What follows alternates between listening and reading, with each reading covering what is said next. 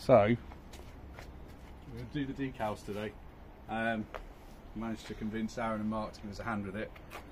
We've got one slight problem: we put the sun strip on, might be a bit big. I don't know if you can see it, but we're going to have to trim a couple of inches off top and bottom.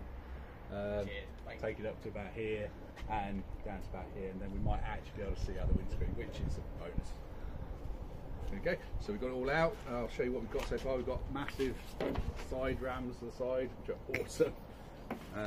We've got ridiculous bonnet decal, which I wasn't sure if it was going to be big enough. Massive. And we've got some Losers logo as well, which I'll just stick away for them. And their crappy gold sun strip, which we'll keep nice and safe for them.